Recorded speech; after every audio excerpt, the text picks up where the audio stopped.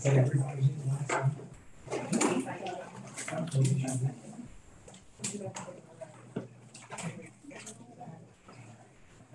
everybody else assigned in?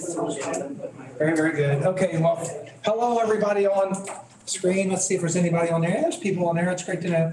All right, so Kristen's not here, so we're just completely out of control because she keeps us all in line. And Pam had a little personal thing that came up today, so we're really out of control. So our guest that always does our icebreakers isn't here either. So it's just one of those great days, right? I think the weather is great, all the great stuff. So one of the things that I do recognize though is we got a lot of people in the room that are new. So as opposed to doing an icebreaker, because I don't have anything off the cuff, I can do all kinds of things that we probably shouldn't do. So how about we just go around the room and introduce ourselves, let us know what you're, if you're a provider, county board, or what it is you do, and your name and stuff, and just so that everybody can put a face with the name. I'm Kyle Miller. I'm the Director of Provider and Community Resources here at the Fairfield County Board of ED.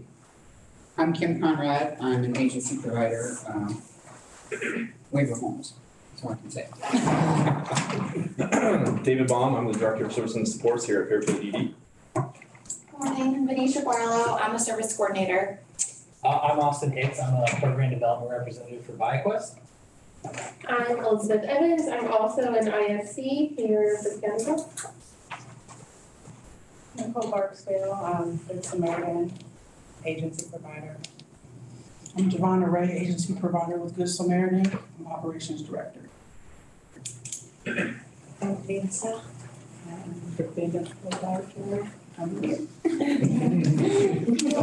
I'm Lisa Chandler. I'm with THS Remote Support Services. Monica Cooperator. I work for the county board. I work in the resource management department. Tyler Cordell. I'm an employment ISC. I'm Andrea Spires. I'm a program officer at the Fairfield County Foundation. I'm Rachel McCoy, Community Connections Coordinator at the Board of ED. I'm Leslie Dancho. I am the community support manager here for the county board. And I'm Laura Furry. I'm an ISC at the county board. So welcome everybody. I'm glad we have a nice mix of people from the county board, provider world, and all the other stuff. So I'm glad Andrea introduced herself because I wasn't sure of her name. I was just teasing. We're really glad that Andrea's come in. So David told me you guys flipped and you're going to go first. Is that right? I believe so. That's fantastic. So if you remember way back, I don't know, maybe 3 months ago or maybe even longer, we had, those of you over here, we had this dumpster fire on the screen up on our whiteboard. And so we talked about, the dumpster fire is kind of a result of our system just kind of, instead of ever fixing the problem, but just kind of put layer upon layer upon layer, and we just kind of, we are where we are, right? And one of the things that we talked about, some of our speakers that have been here before talked about, one of the things that continues to perpetuate the dumpster fire is us being, I hate to use the word, but I'll use it anyway, hostage to the system. I think as long as we have to meet all the requirements that we have to for funding, it kind of keeps us always doing what the system tells us. And the system, as we've seen, has gotten better, but it hasn't gotten to where I think the best case scenario for support. So we've talked an awful lot about alternative funding sources. And so we asked Andrea if she could come in and talk to us about some of those types of things. Anything else that you want to talk about? Yeah, we'll talk a lot, I guess. I know. Okay, thanks. Yeah, thank you so much for coming. Yeah. I was here a few months ago, like he had said, and I'm gonna kind of go over a little bit of the same things again, just because I think there's probably new people in the rooms. So I do have a presentation. I think you're gonna pull up for me, please. Yeah. I just talked to you about it literally 2 seconds ago. Yeah, you're right. That's how my brain works too, like in one ear, not the other. Because there's too many things going on, trying to do too many things at once. So I've been with the foundation since August. Before that, I was with United Way. So when I was at United Way, I did have to write grants and find funding for programming. Now that I'm at the foundation, people write grants to us to get funding. So I kind of have both sides of that, which is kind of nice. So I'm with the Fairfield County Foundation. And you want to go to the next slide. So some of the different funding sources besides Medicaid that you can look into are grants, fundraisers, and sponsorships. So go ahead. So grants, there's lots of different types of grants. A lot of them are available for nonprofits. There are some that are out there for businesses or those that are for profit. Those are more difficult to find, but there are some out there. At the foundation specifically, our grants are for nonprofits, and we don't do overhead or salaries, which I know those are the two of the big things that you're looking to fund. However, we do things like if you wanna buy items to do a project, or if you're looking to do, like an event or things like that. Those are kind of more the things that we fund. And then sometimes with local or state or federal, those are ones that you could go as like a business or a for-profit entity to get funding. There's a community development block grant, which is, there's availability for businesses, so that's one to look into. And I do have a list of grant opportunities. I can just pass those around right now. These are just other grants that we're aware of, that are kind of open to Fayette County. So you can pass it around. I don't know if I have enough. I think they're kind of like 15, so.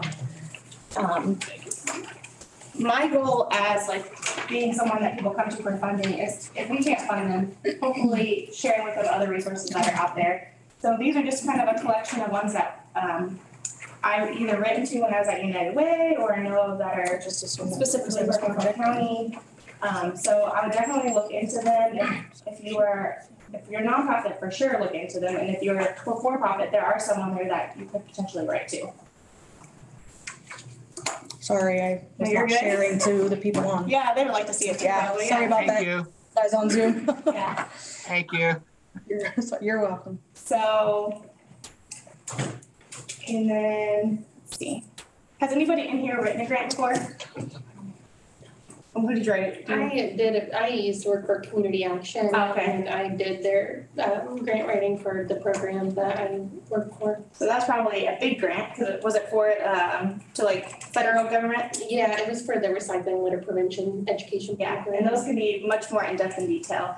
There's a lot that are out there like that are federal or state or local that are can be overwhelming, but then there's the smaller ones that are maybe either foundations that are a business foundation or like through our foundation that are not as overwhelming, that are pretty simple and straightforward. And the best recommendation I would give you is if you're thinking about writing a grant, is reaching out and talking with them, because they're just people and they want to build a relationship with you and see if it's a good fit, and they'll help you through that process. Whoops, sorry. That's okay, I think we're good, we can go there now. So the next thing that I talked about last time was fundraising, so that was just something that if you're not a nonprofit and if there's less options out there for you and you're trying to find funding, you can do a fundraiser. So, like Chipotle, Raising Cane's, things like that, you can do a fundraiser through them to go for a specific, whatever you're trying to find extra funding for. You can get an item and sell it. You could do a raffle or a 50-50 or a run or a walk. A lot of businesses like to get their name on the back of events to get their name out there. If you can get a lot of people rallied around something, they're willing to give you money, and that's going to be unrestricted dollars that you can use for salary, you can use for overhead, you can use for whatever you need. Or any type of other events like a comedy night or things like that. Andrea, when you do a fundraiser that is a chance, like 50-50 or anything, do you have to have a different type of, if it's certification, do you have to have something in place in order to do that type of funding? I'm not sure. I think if you look at it as a donation, then I think you can get around those things. Okay, I think that's how you can get around it. okay. So I think potentially there could be, depending on how large the event is and that kind of thing, but there could be rules in place that you have to follow. I'm not as familiar with all of those, Okay, but I think when you call it a donation, yeah. and that's how you get around those Okay. things, yeah. You can also use like different skills, so if you have clients that have skills that maybe they can sew, or you can have a car wash or things like that, those can be skills that you can do as a fundraiser. Anybody have any examples that you can think of that you could do as a fundraiser? No? Okay, so we'll go to the next slide and see if anything comes to mind. And then sponsorships, that's kind of, with events, you can get sponsorships. You can also just get sponsorships for your business. If someone wants to put their name with your name, potentially they'd be willing to give you those dollars to use as a match. And you can use that, whatever you need to use it for. They wouldn't have any like saying you can't use it for salary or overhead, that kind of thing. And then there's also civic organizations. So if you're like, I want to do this particular thing with my clients or with the individuals I work with, if it aligns with their mission, they might be willing to give you funding. So like Kiwanis is for youth, like we would like to support youth. So if it's something that you are working with students to try to do something that would benefit them, Kiwanis might be a go for them too. There's charity newsies, they like to do a lot of things with families. There's referral groups, professional groups. There's faith-based groups, a lot of churches have funding that they're looking to put out in the community, so if you have a need, sometimes it's just talking with the church and saying, this is what we're looking for, are you willing to support that? A lot of times they'll be able to help with that as well. Okay, next slide, please. Go. Just thinking, maybe. You can also set up an endowment. So at the foundation, a lot of organizations set up endowments with us. So for example, like Big Brothers Big Sisters has an endowment at the foundation where people can donate money to that fund to be used for that organization. So if you set up an endowment for your organization, that's a nonprofit. We are the nonprofit, so that we can be the 501c3 for that donation, and then you can use those funds for whatever that mission is with your business or your organization. And then another thing to think about is if you can't find funding, if they want to do it, or someone you work with wants to do a particular event or wants to learn more about something, volunteering is a really great way to get out there. I know I've done that in the past, like at the festival, like if I didn't necessarily want to have to buy a ticket, if I volunteered at the event, I could still be at the event, still watch the concert, but I didn't have to pay for that ticket. So like I know OSU, you can volunteer to be people that see or at the Clippers games, things like that. So that's a great way to kind of get involved and you don't have to find funding for that, but you can still be there and be a part of the event without having to find funding to pay for it. Also, you can look into, there's a lot of free events around town all of the time. The library has a lot of good events. A lot of different organizations put things on throughout the year, so just be aware and looking out for those. That's really a good way to do things that would otherwise cost. You know, it's maybe not always something that's right up someone's alley, but if you look and see what's out there, I'm sure you can find something that kind of maybe aligns. And again, if there's an event that costs something, sometimes you can work at that event to get in for free and not have to pay for it. Okay. And then another thing would be swapping skills. So if maybe you need marketing and you have a particular set of skills that you can swap with a marketing company, maybe you could do that, and that way you don't have to find funding to pay for your marketing, something like that. A lot of times, businesses are willing to do that because a lot of small businesses don't have a lot of funding for whatever they might. Maybe you have a skill to, like tech, I don't know, something like that, and you could swap. So that's another way to kind of think outside the box. You can also, maybe if you have a skill, you can like lead a group and, you know, offer like a luncheon for something that you could teach to somebody else. And then, let's go to the next slide. You can do, find ways to have other earned income, such as selling items, a yard sale, or selling things online. Maybe working with clients if there's something that there's a goal that they're working for, if they have things that they want to get rid of and they could sell to raise funds that way. That's another way to kind of think outside the box that maybe you have more opportunity to do now because of the online options of selling things. And then you can also work with government entities or nonprofits to write grants. So if you are that business that's not a nonprofit, but you want to write a grant, if you partner with another organization that is eligible, then potentially you could be able to write that grant and get that funding to do what you're looking to do. And then an example of that would be, so Kiwanis is not a 501c3. So when we built the park, if you're familiar, there's a park on 22 in Lancaster, Hunter Park. We worked with Friends of the Park because they are a 501c3. So they were able to write all of the grants to make that park come to fruition. So they wrote grants to the Fairfield County Foundation, to the Columbus Foundation, and other organizations to get that funding. But otherwise wouldn't have happened if they didn't partner with the Friends of the Park 501c3.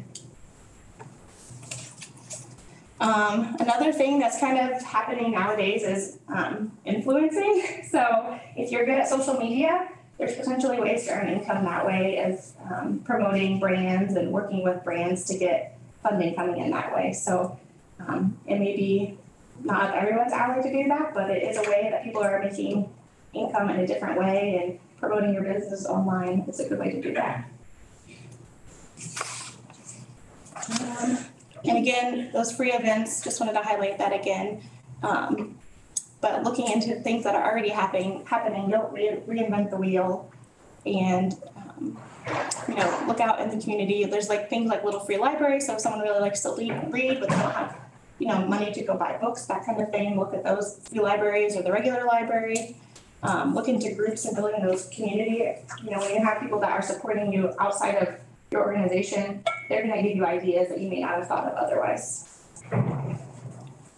And then, last time, I just really wanted to emphasize collaboration, because when you work with a lot of people and they know what you need and you know what they need, you can be able to support them and support each other in ways that you might not have thought otherwise.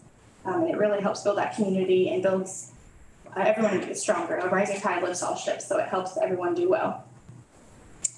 And so now, if you don't mind, if you want to just take a few minutes and think of an individual that you already work with or support, and kind of think of other ways that you could help fund something that they're interested in or something that you're trying to work on. So you can work together in groups if you want, or do that individually.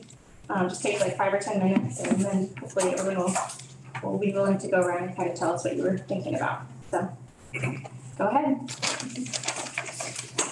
I also am going to pass these around. This is just the Fairfield County Foundation's grant schedule.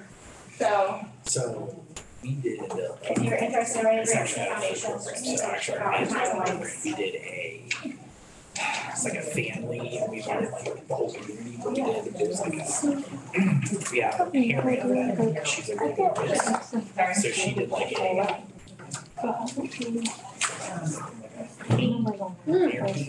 Yeah. and so it was like everybody got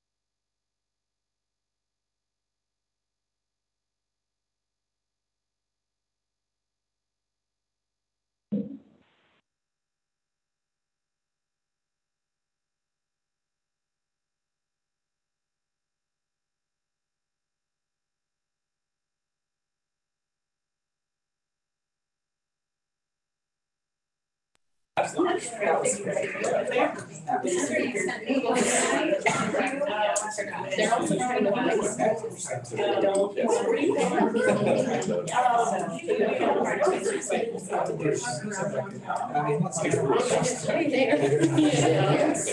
They had a truck.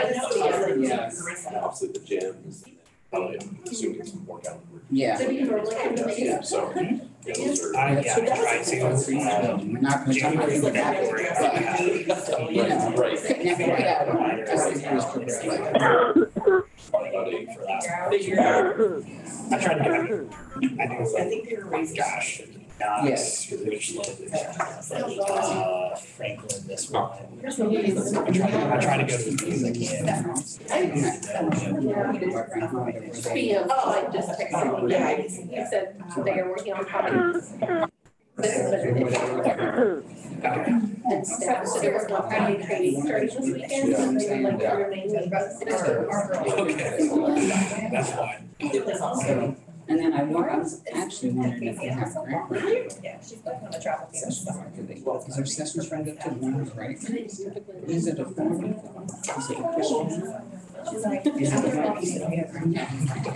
You know, persuasive about your passion or what? Yeah, I think that those are all great questions. That's something I was thinking about. Yeah. About, like, I guess, are there resources in which you want to have a recognize? Because I think I've never recognized, however, when I went back my master's. Oh, okay. And, those individuals have all varieties, right? So Yes. depending on putting grants through a certain I feel like someone else is working. Or state federal. Right.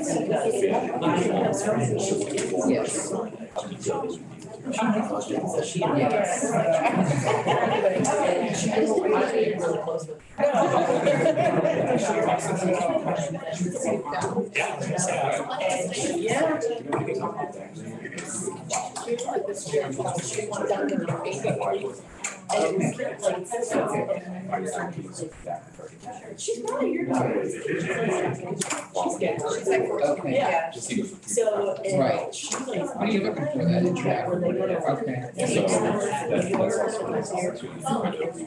Right, get some more information. Is there a restaurant?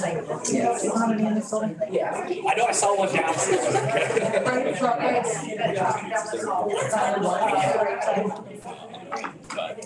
Yeah.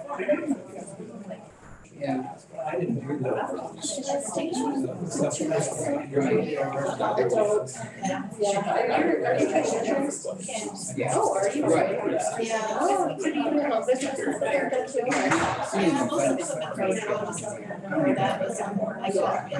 Yeah. Projector. So when you're. Yeah, right. So I when they come to me, so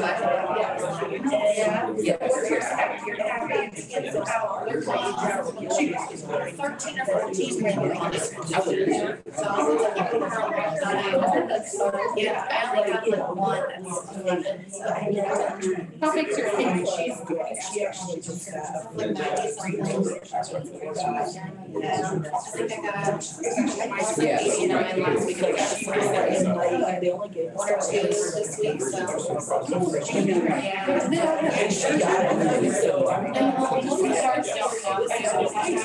So I quite. So, yeah.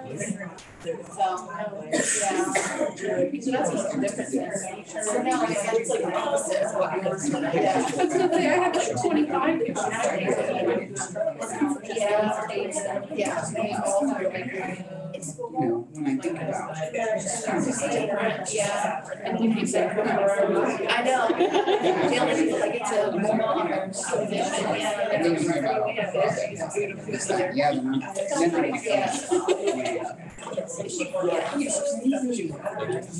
like the sadly, just like. So are you guys all, is Superintendent Colson with, are they still hiring for an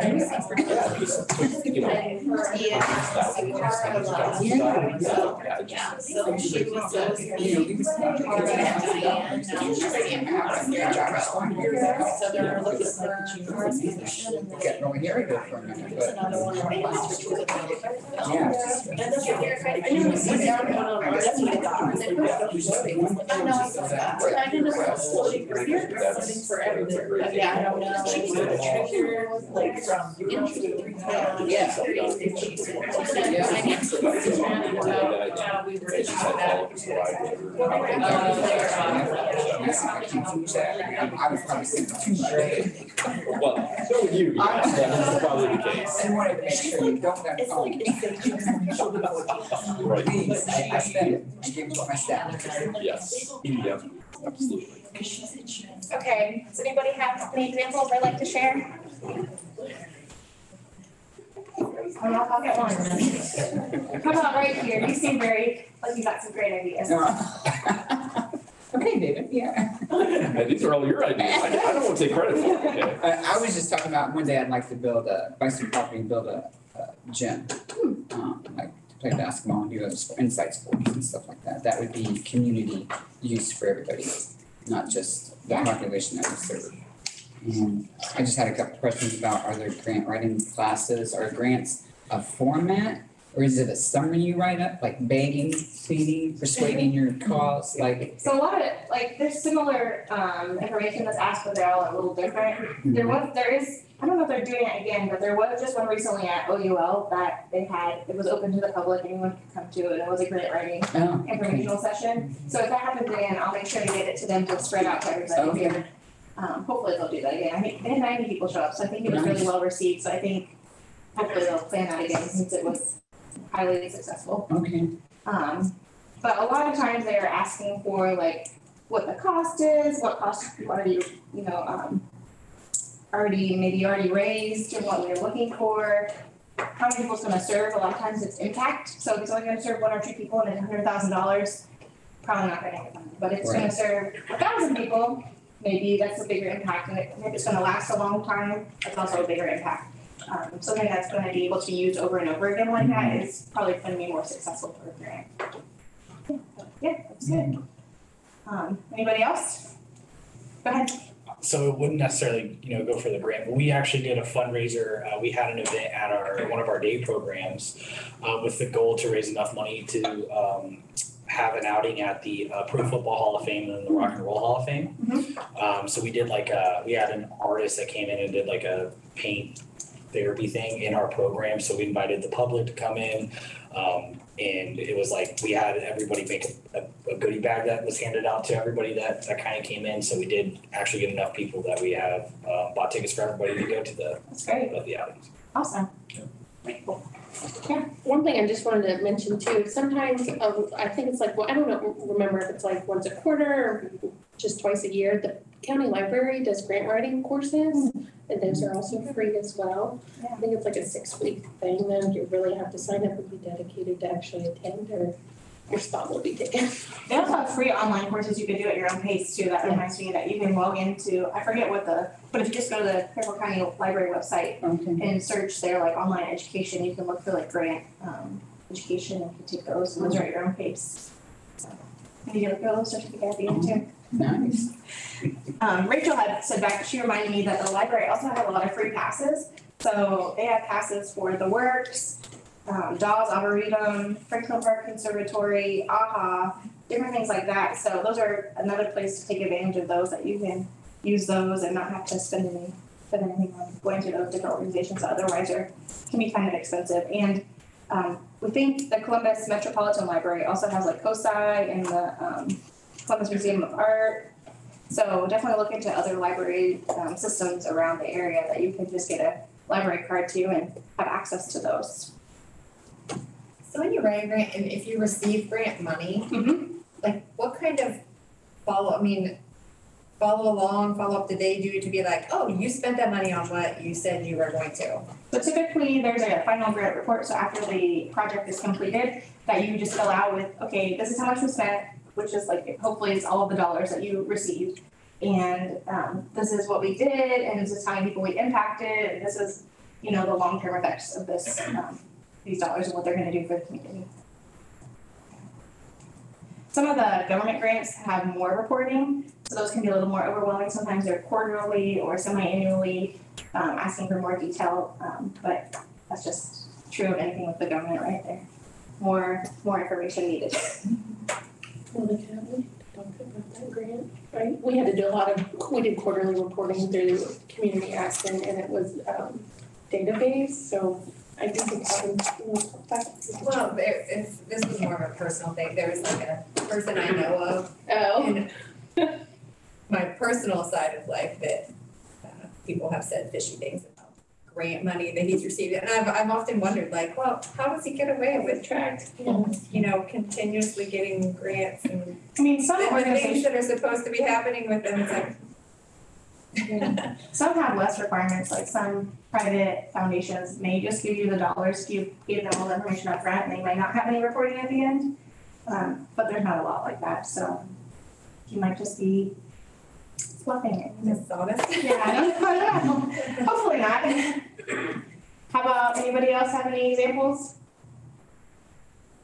I know you said you think Aaron's online on Zoom. Aaron, do you have, want to talk about the food trucks and things that you guys have been doing as fundraisers? What do you want me to say? Tell us how great the food trucks have been as fundraisers for the center. Well, they've been wonderful. I think our first one was Schmidt's Sausage. They came in and it was very well received. And according to them, that was their largest fundraising event. Wow. For anybody. We've had them come in again one more time, I think. It didn't do so well, but I think the weather was bad that day. And we've had a few other small mom and pop type food trucks come in. But we've got other ideas too that we're going to throw out, and they've been thrown out, but we just have to get the ball rolling on those. So, but How does the fundraiser work with the food trucks? Do they give you like a percentage of the food sold, or? yes, I forget what those numbers are, but I think for like a 4-hour day, we made several $100. Right, and you didn't have to do anything, right? They just show up. We did some advertising. Just advertising. Yeah, we did social media and we put some signage out around the community. Yeah. But that was it. Just our Facebook posts, and I think the signage we only did like a day or two beforehand. So Yeah, seems pretty successful. yeah, it was great. It's definitely going to be one of our go-to things now. Awesome. So yeah. Thanks. Hey, Aaron, while you got the floor, why don't you fill in where I left off? Why do you guys feel like you need to do some alternative funding at the Center Day program? Well, to put it short, because the state funding sucks. It's just because right now the changes that we're going through, we've got individuals who aren't so happy, so their days have kind of gone down a few in attendance, but those are changing. We're having more conversations with them now, and they're coming back. But we just need more external funding to support the things that we're doing, to get out in the community, to let the world know that these people are people. And, however we do that, going forward, I think that's going to be, and this is just my opinion, it's going to be depending a lot aside from the state. And if in the future, which I see happening, if we could just do away with Medicaid on our end, that would be great. Thank you. Is that what you wanted to hear? Sure is. Can I cash that check now? Yes.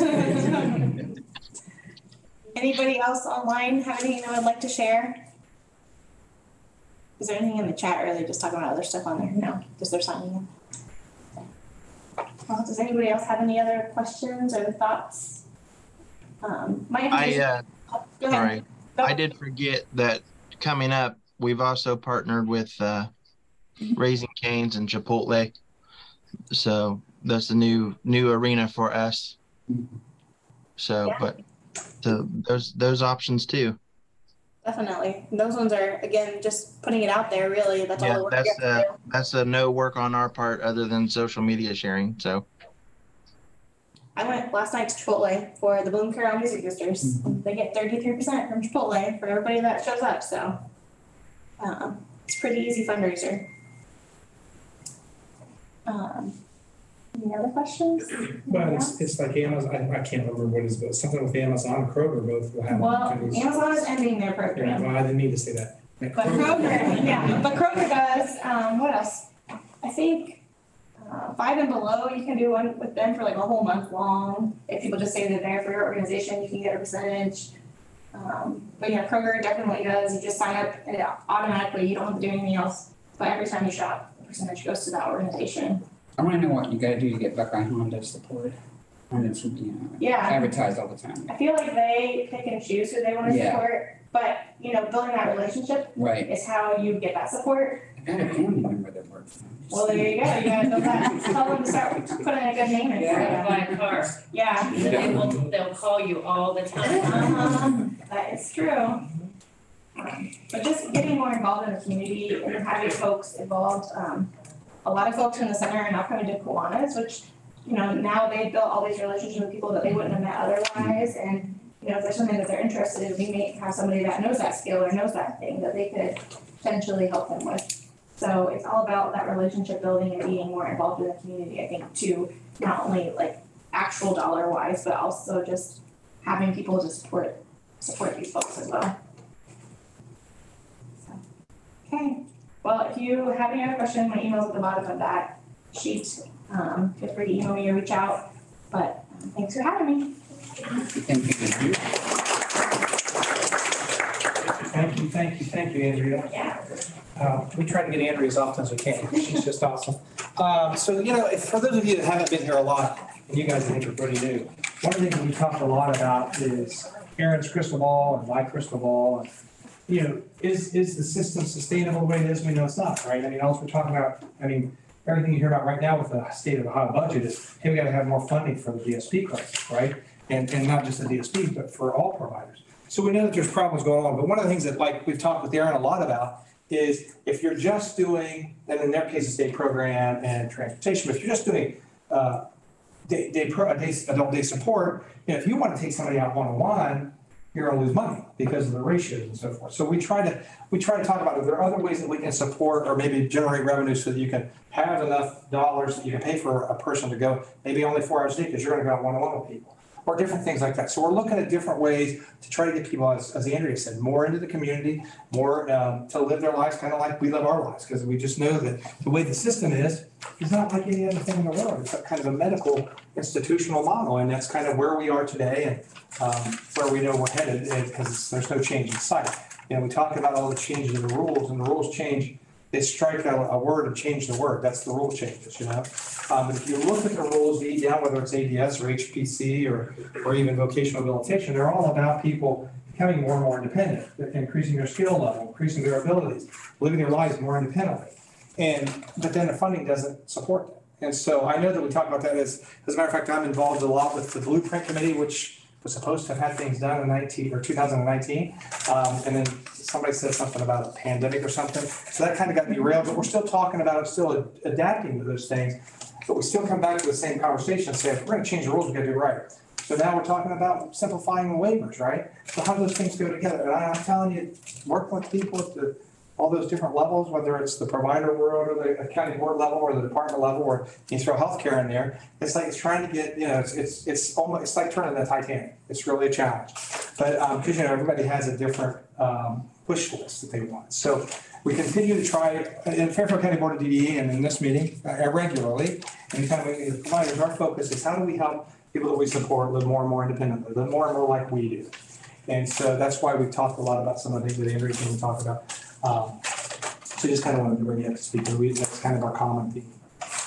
Is there anything else for that discussion? We'll take a little break before David comes. If not, any discussion, we'll just get free time until we see our next speaker, which has, what's his last name? Our superintendent. So when he gets here, I'll introduce him because I just will have fun with that.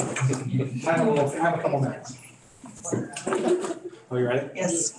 All right, well, it's my pleasure to introduce our superintendent. He's going to come and talk a little bit about foundations of leadership. This is what somebody wrote down, so I'm going to read this. Someone wrote this down? You don't want me Who was it? I don't know. Great leadership is built on great foundation. During this session, David will discuss, did you write this? I did. Okay. We'll discuss different levels of leadership and illustrate the need for leaders to continue growing, learning, and developing their influence. Because leadership is influence. Well, you should do the whole thing. I know, I thought I'd do that for you. So, ladies and gentlemen, Mr. David Orr, our superintendent. Thank you. Well, it's great to be back with you again. I see some familiar faces around us, so I'm happy to have the opportunity to come and talk with you about leadership. I was here a few months ago. We talked about change, and I know that resonated with a number of people because we continue to be in the midst of significant change in our personal lives, in our organizational lives, in our system, with people that we're supporting. And so today we're going to talk a little bit, as Kyle said, about this idea of leadership and how leadership works, and the fact that we really have to continue to grow in our leadership every single day. Because what we'll talk about later on in the presentation is that there's this lid, and it's actually called the law of the lid. And the law of the lid says that you can't go any higher, nor can your team members or the people you support go any higher than your leadership level, whatever it is today. So whatever that leadership level is, there's a lid. And you can't take people any higher than you are. You can't lead people any further than you have gone. And so that's why we're focused on this today, because we have to continue to grow. We have to continue to learn and develop ourselves so that we're getting better every day. And so as we talk about this, we sort of start out with this idea, and some of you maybe have been in a presentation like this before, or even seen this presentation with me before, but it's sort of the audience participation time where we say, well, how would you define leadership? What would you say leadership is?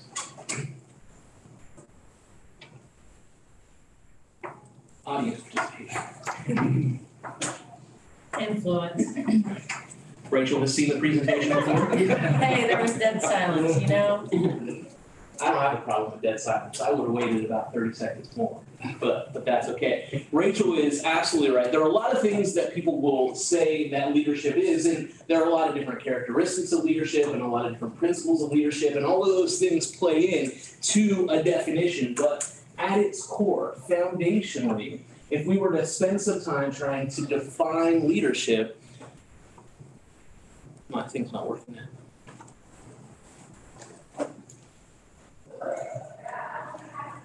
It's not working here either. I don't know what you want me to do.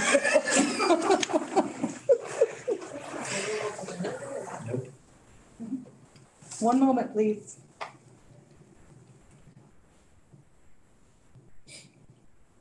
Yeah, some people may just.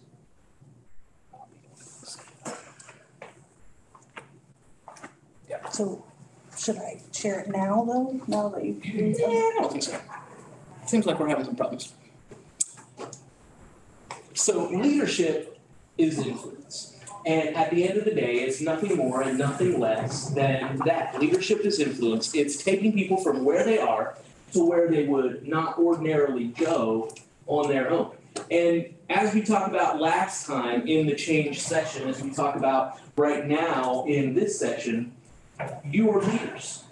And you say, well, I don't supervise anyone. I don't have anyone who's under me. I don't have anyone who, works for me. I'm not really a leader. But we have to understand that that's not what leadership truly is. Leadership is really about influence. And because it's about influence, you're a leader.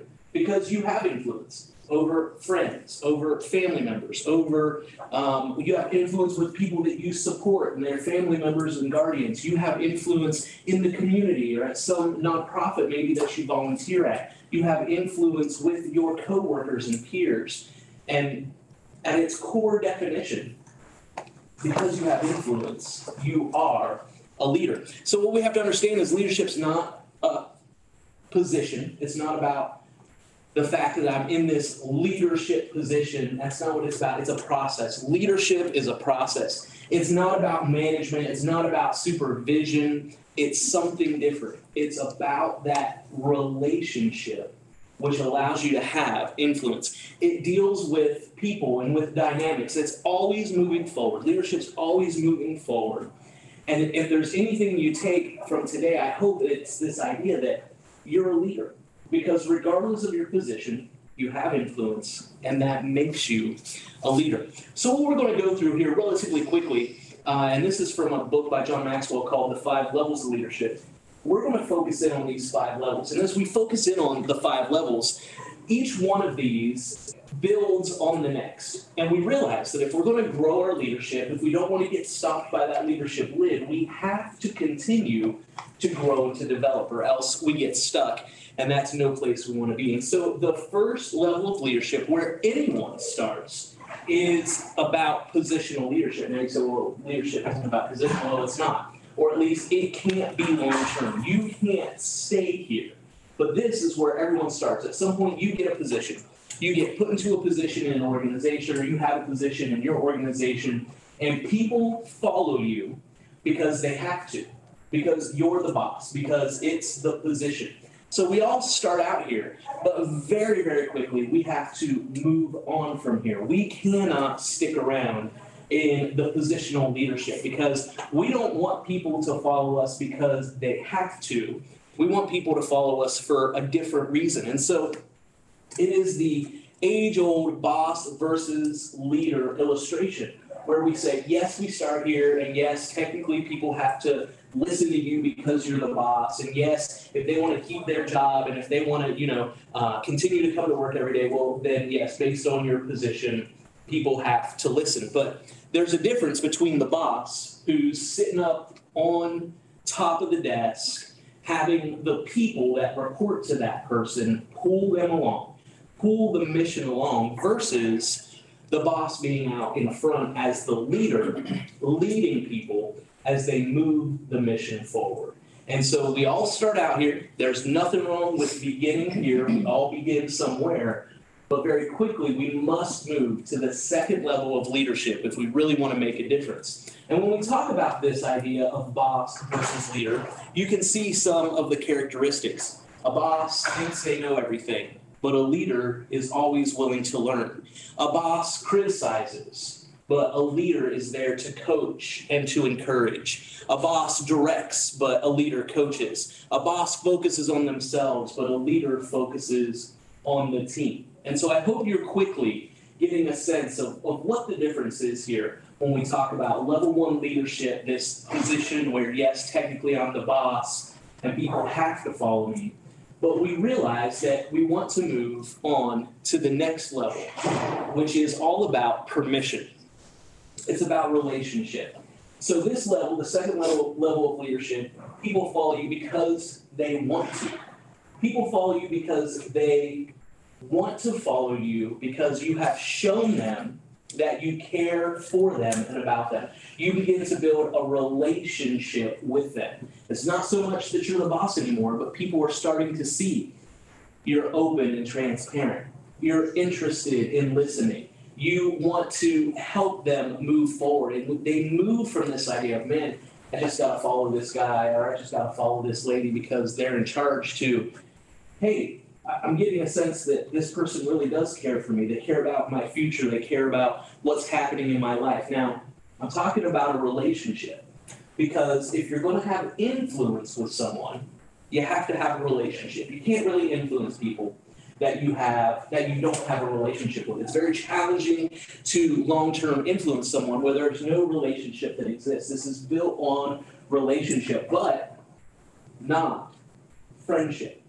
It's not what we're talking about. So don't confuse the two as you're leading your teams. We're not talking about being friends with those who you work with and lead. And maybe some of you are friends with those people, but what we have to have is a relationship, a professional working relationship that helps people understand that you are there for them, that you are there for the organization, for the mission, to do the work that we've been called to do.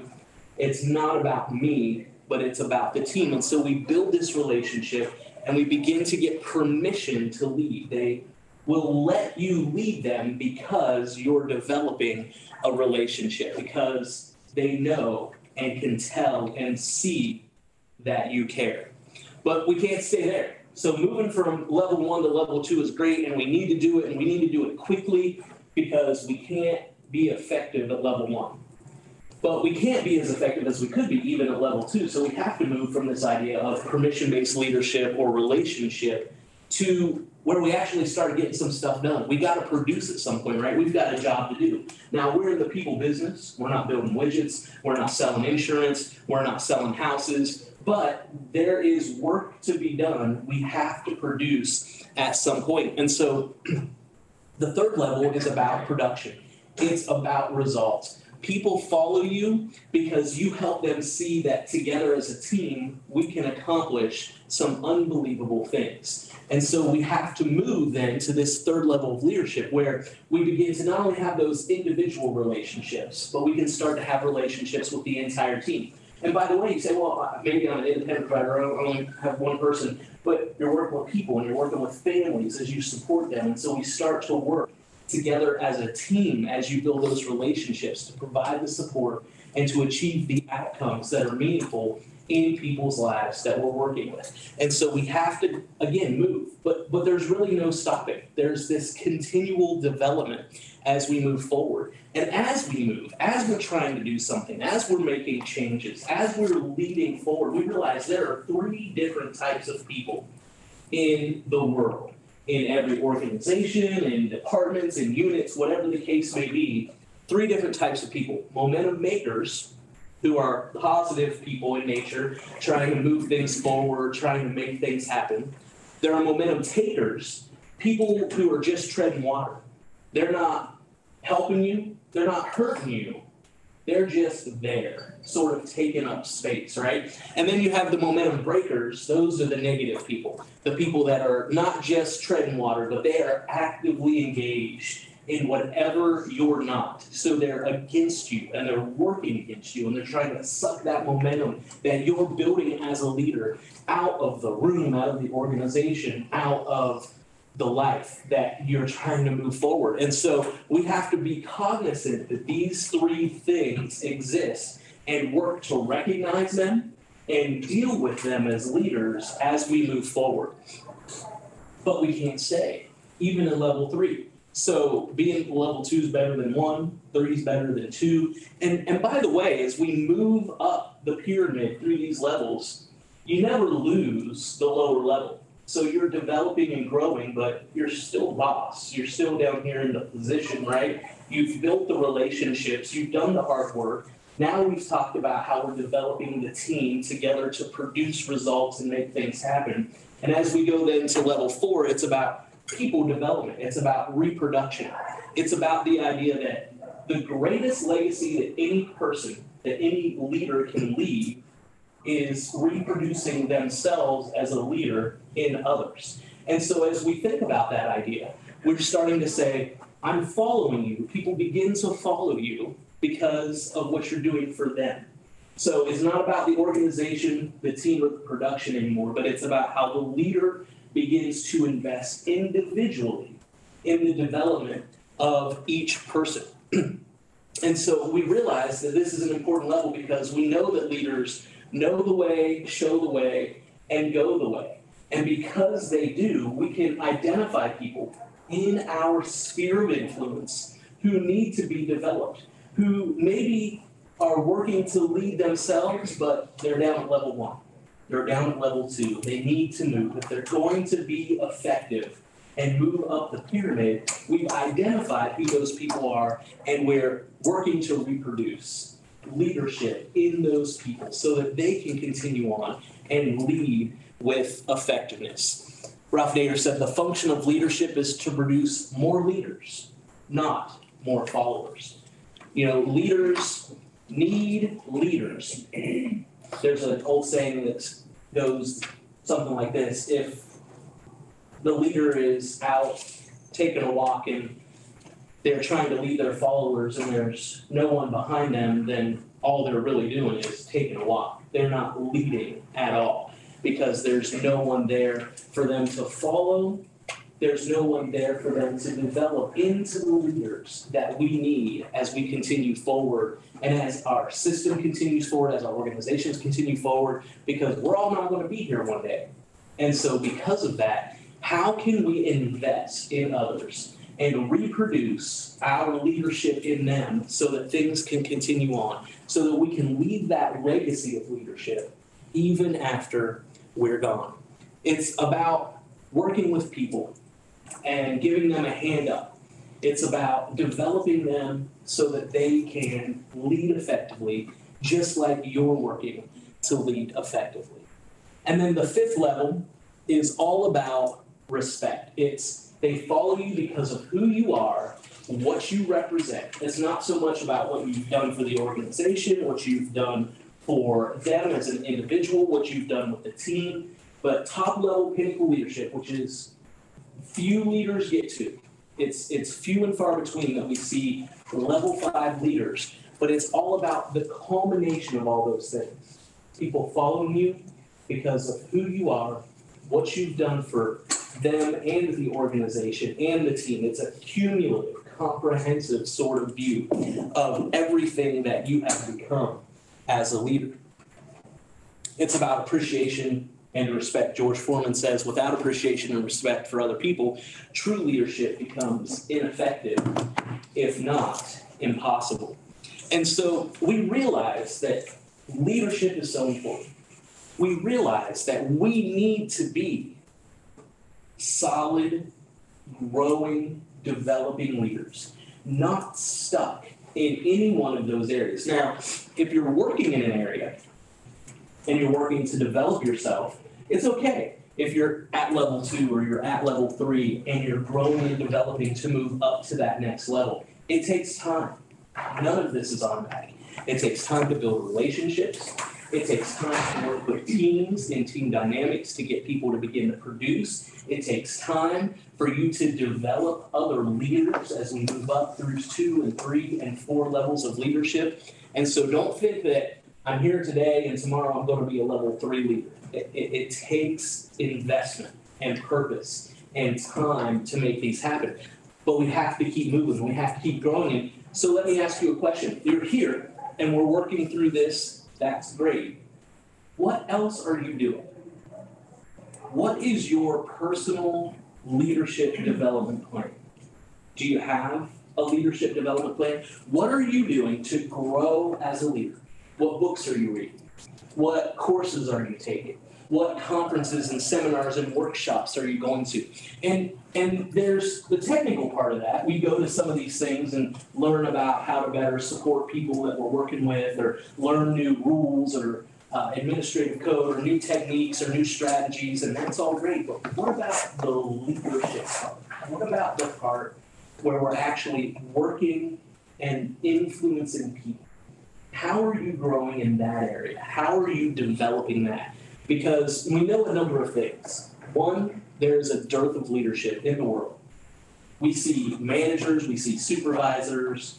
We don't always see leaders who are truly leading with influence and making a difference. And we realize that as we talk about this gap between management and leadership, that we manage projects. People don't want to be managed. People want to be led. So we manage projects, but we lead people. When people feel they're being managed like a project, they comply out of obligation. In other words, we're back down at that level 1 leadership where they follow because they have to, not because they want to. And so we can't manage people, we have to lead them. When people feel they're being led, they follow you because you inspire them. You inspire them to something greater than themselves. You inspire them to move toward the mission. You inspire them to grow and to develop and become all that they can be. That's the difference. Now, management's needed. We have to have management. We have to manage projects. We have to manage things that are happening in an organization, but people need to be led. Good leaders have followers, but great leaders have other leaders who they are working to develop, to ensure that everything that the leader is working on, everything the organization, the agency, the business is working on continues forward, even if that positional CEO isn't there, that owner isn't there anymore, things can continue forward.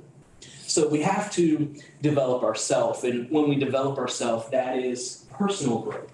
And that's a very good and very positive thing, but it's not enough. We have to develop the team. And when we develop the team, we find that there's organizational growth as we move up through those levels of leadership. And then finally, we have to develop leaders. And when we develop leaders, we see unbelievable, sustainable growth in ourselves, in those that we're leading, and in the organizations that we're working with as well. And so there are a few things that leaders know how to do. There are things that if you are working to develop your leadership, you're trying to lift and raise your leadership lid, right? We can't stay, we have to move it up so that we can move up and we can lead others further as well. We have to know how to communicate. So how can we more effectively communicate, and how can we learn to more effectively communicate? So if you say, well, if I want to take a class, a seminar, read a book, what are some topics I should focus on if I'm trying to raise my leadership lid and develop my leadership skills? Communication is one of those areas. Another is how to inspire the team. How can you inspire the team to realize that they're working on something bigger than themselves, that they're a part of a mission that's greater than themselves, that what they're doing does have the potential to leave a legacy for generations into the future? We have to inspire our team members as we go forward. Lead effective change. Again, everything is changing, and it's going to continue to change as we move forward. And so as we realize this, how can we learn how to be effective change makers? How can we learn to be effective in managing the process? Because we can manage processes, right? How do we manage the process of change effectively so that people are inspired, so that we are communicating effectively? We have to figure out how to do this. And then leaders take personal responsibility and accountability. No matter what, as a leader, at the end of the day, it may not be your fault, but it is your responsibility. And we have to figure out that this is a reality when we talk about leading people forward. That you may not have a part in it, that you may not have been your fault at all, but if you're the leader, inevitably it's your responsibility. So what can we do to develop that personal accountability that we need to fess up and fix it, to worry about not being right, but getting it right, and moving things forward within our organization as we develop ourselves and as we develop other people. So as we think about those characteristics, we realize that foundationally there are a few laws of leadership. There are things that are true. They're unbreakable type laws when it comes to leadership. And one is the law of navigation. Anyone can steer the ship, but it takes a leader to chart the course. Look at that, that's my boat. And I'm just confident enough that I think I can get in there and drive that boat. I think if they set me in there, I could figure out what buttons to push and what wheels to turn, and I could drive the thing. Likely into the bank or some other boat, but I think I could steer the ship. But it takes a leader to chart the course. It takes a leader to figure out where we're going, to see into the future and say, this is where we're heading, and this is how we're going to get there. And by the way, leaders don't know how to get there on their own, but they know where we're heading, and they lead the team. They work with the team to figure out how we're going to get there. And so anyone can steer the ship, but it takes a leader to chart the course forward. The law of the picture, this is an important one. We know this is true. I've been teaching my children that this is true. The law of the picture says people do what people see. Now that's the end of John Maxwell and his sort of quote when it comes to the law of the picture. I've added the rest of this because I know it to be true. I've experienced it, and so have you. People do what people see, and someone is always watching.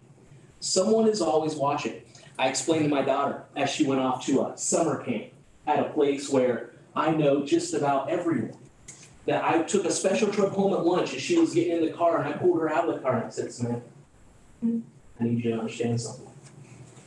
There is nothing that you can do at this place that someone won't come and tell me about. There is nothing you can get away with that someone's not going to want to come and tell me about, because I know everyone who's there. And I struck the fear of God into her as she went off to this camp. And it was true. And so we realized that this is the way it is. And it's true for us too. It's true for us as leaders. Someone's watching you. This is the way we live our lives. We can see in the windows. People can see what's going on. And if you're leading them, they're watching you. They're trying to see what you're doing. And hopefully out of positive motivation, right? They want to learn and grow and imitate and be like you, but they may be trying to catch it as well. Catch you doing something you shouldn't be doing. Catch you saying something or doing something that contradicts what you say, right? When our actions don't match up with the words and the things that we say. And so this is the way we live life. We can see in the windows what's happening. You got a guy up there doing some taekwondo. There are some bedrooms there. We can see in. We think we live like this. We think we live in these high rises where you couldn't tell what was going on. But that's not the reality. This is the reality. People do what people see, not what they hear you say. People do what people see, and someone is always watching. And then the law of the litter, which we opened up with, this idea that we can only lead people as far as we've gone. We can only develop people as far as we have developed ourselves. That our leadership ability determines our level of effectiveness. And the level of effectiveness of others that we're leading as well. Now, you may have those who want to go above you, who may be above you with regard to their leadership development. But then you're not leading them. They may be leading you. And so we realize that we have to move the lid. We have to raise it up. We have to grow. We have to develop. And so in your packet, there is a quick, and this is just for you, we're not going to share it. There's a quick Law of the Lid leadership evaluation. I'd like for you to answer this question. Now, one of the things you need to understand about the 5 levels of leadership that we just talked about, those 5 areas, you can be on one level where you work, as an example. So where you work, you may be a level 3 leader. But in the community, if you're serving in a nonprofit or at your church, or you coach your kids' ball team or something, you may be a different level. The levels can change relative to the environment and circumstance you find yourself in. Why? Because the relationships that you have in those environments are different. So I want you to pick your work environment. That's how I want you to answer this evaluation. So you say, in my work environment, this is how I would rate myself in each one of those areas. So you will do that very quickly, and then I want you to think about, what's your next step? If you buy into this, and by the way, it's all true, that we have to grow and develop as leaders, what are you going to do about it? What action step can you write down and commit to taking today that's going to help you raise your leadership lid? That's going to help you to grow and develop your leadership so that you can help others do the same, so that you can lead effectively. So do that very quickly. Again, that's just for you, and we'll come back and wrap up in just a second.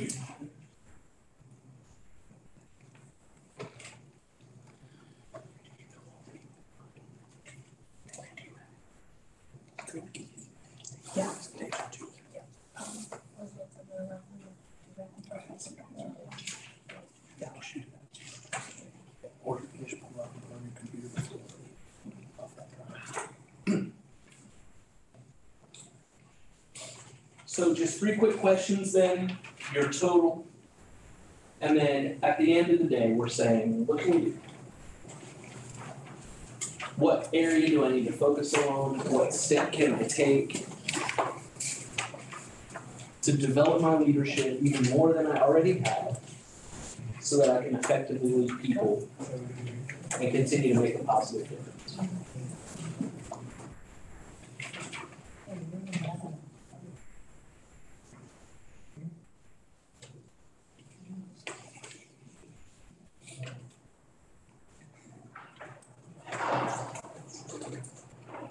As we wrap up at the bottom of the page, there are some suggestions if you would want to continue to grow and develop your leadership, and you do so by reading books. There are 3 books that are fantastic. 5 Levels of Leadership, which is the concept we just went over, but you obviously will dive much deeper into each one of the areas and, in a sense, talks about some of the pros and cons of each of the areas, how you might develop and move up to the next one. The 21 Irrefutable Laws of Leadership, which is where those laws, those few that we talked about, there are 21 irrefutable laws, so you can read that. And then the Compound Effect by Dan Hardy, which is really important. In the pyramid, the 5 levels is an example of the compound effect. We don't get anywhere immediately. It's not like turn on a light switch and then within a millisecond the light is on. It takes time. No one has found success overnight. Even the overnight successes, if you really go back and study and figure it out, you'll see that it took them years, decades in some cases, to become that overnight success. And what we know and what we realize is these things compound. Success compounds. It's success. Effective leadership is small decisions that we make every day that compound over time. And that's what the different pyramids and the levels of leadership are. They compound. And so we do something level 1, it compounds into level 2, then 2 compounds, and we move to 3. And so that's a great book. It's a short read by Darren Hardy if you're interested in knowing more about the compound effect. So thank you for the opportunity to be here. I'm happy to try to answer any questions that you have or turn it back over to you, Kyle. I can't believe people don't have questions. I'm sure David Ball's burning question for you.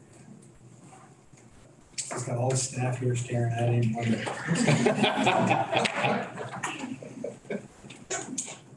No pressure. He's thinking. Yeah. I know.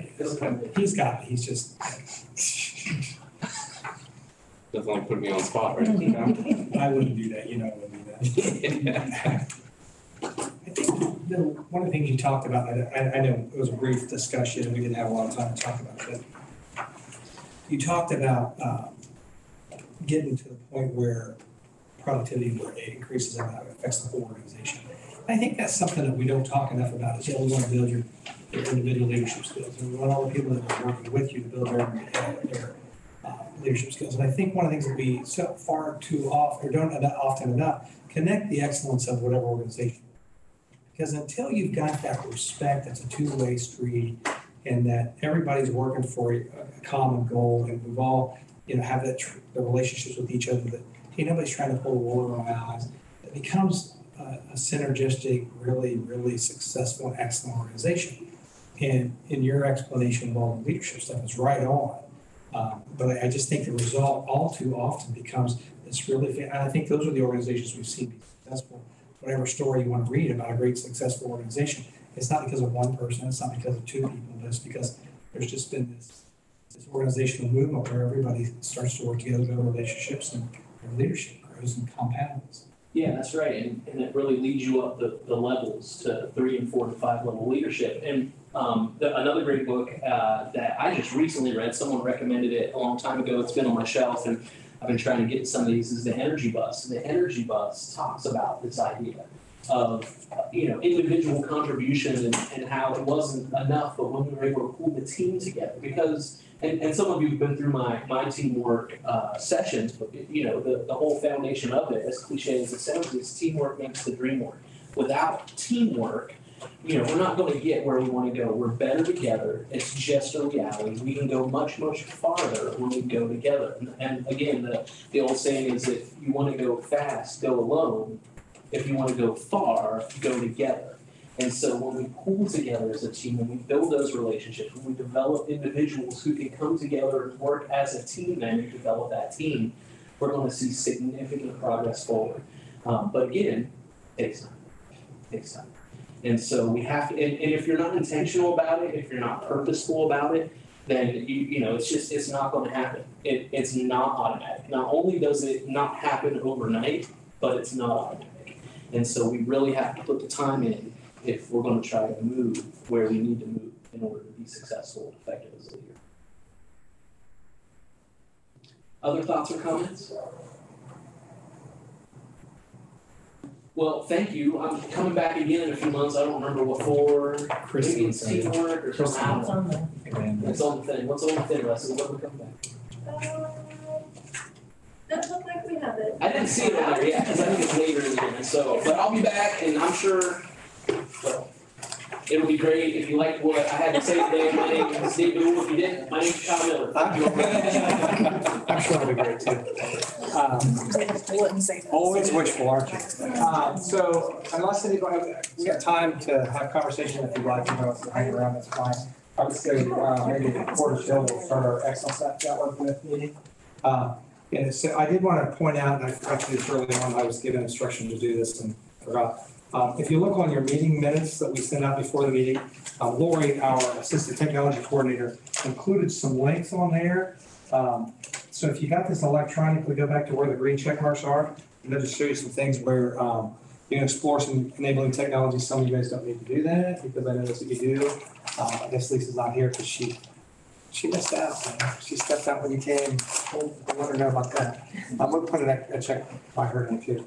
So that's on the agenda. And I think one of the things that David talked about, I think the time is so important, because you hear about all these things where people say, hey, come and do the high ropes teamwork thing with us, or come and do this activity to build your team up. And I think all those things are quick fixes that don't work. I think teamwork, like all the stuff that David was talking about, takes time. It's all about those relationships. I think one of the things that I'm just privileged. I get to work with 10 people, 10 people in our group now. I just feel like we've worked together almost 9 years now, and our relationships have all gotten to the point where we can be pretty honest with each other and be pretty upfront with each other and have disagreements. But at the same time, I think we're all on the same page, moving in a good pace, not quickly, but for the long run. And so I think that a lot of that takes a lot more time. And again, it goes back to relationships that you're talking about. Good relationships don't come easy. Trust, honesty, respect, all those things that take a lot of investment. And so don't buy this. Make your team work better by coming to my event. Unless it's David's event, you can. That is David Ogle, everybody. So thank you very much for coming, everybody. Thanks for coming. Hang out if you'd like. We will start our Excellence the Excellence Network meeting at 11:45. Before you guys go anywhere, for those of you that don't know me, I'm Jamie Rigsby, and I have recently taken a new role. And so I just wanted to kind of put that out there for people on Zoom and the people in this room, that I still will be doing some help with providers, compliance, quality assurance type deal. But I am now in a UI coordinator role. So you can call Jen, but you can also contact me for anything UI related, or you can still reach out for provider stuff too. So I just want to throw that out there. And then also, I was asked to ask if any of the 10 members that are here or on Zoom want to share anything about their projects, or if anybody, ISCs, providers, want to share any good news or anything like that. So do just holler, unmute yourself, or you guys can just talk. We're just working on remote supports. We got a meeting scheduled at the end of the month. Possibly smart house apartment type deal. For one of our folks to go on trial and stay a couple months or something. I don't know how it works yet, but we're gonna find it out. So that's what we're working on. Great. You ever tried that? Yes. Yeah, okay. Yes. Networking meeting, with Candace and Kaiboka. Okay, yes. Mm-hmm. Yep. Very cool. Anybody on Zoom want to share anything?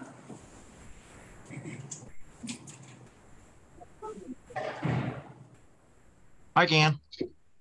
Is it working? Yep. Okay, sorry. Last month we talked a little bit about a couple individuals that got out.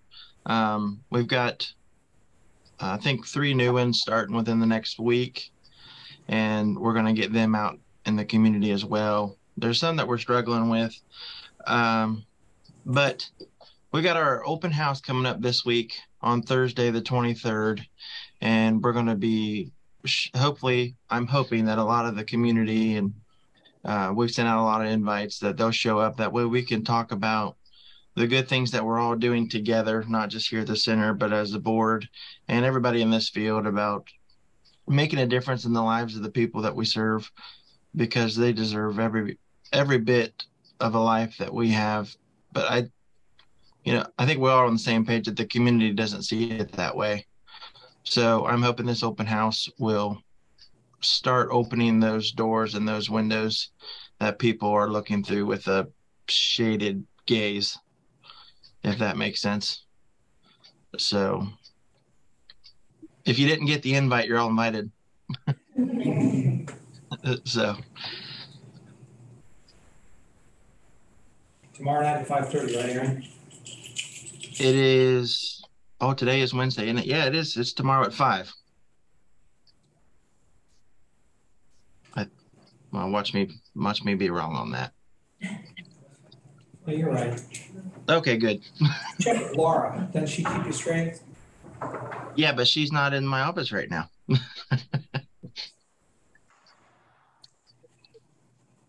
Okay, nobody has anything else to share. 10 members meet back in 5 minutes or so, something like that. Thanks everybody for coming. Make sure you signed in and take a certificate if you want it for CEUs.